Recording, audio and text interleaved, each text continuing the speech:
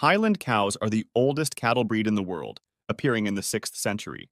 They have long, shaggy coats, which makes them look really fluffy and cute and also makes them really hardy to survive in harsh Scottish winter. Highland cows were originally black and were purposely bred to be red because Queen Victoria commented she liked the red ones best, resulting in the many variations we see today. They spend 8 hours a day eating, but unlike your ordinary cows, Highlands use their tongue to pull the grass so it is not left too short. They weigh about 1,100 pounds compared to the normal cows of 1,500 pounds, meaning they tread light and will not destroy the vegetation. They are very docile and friendly. They have a clear social structure and hierarchy of dominance, so fights rarely happen. They are also very friendly towards humans.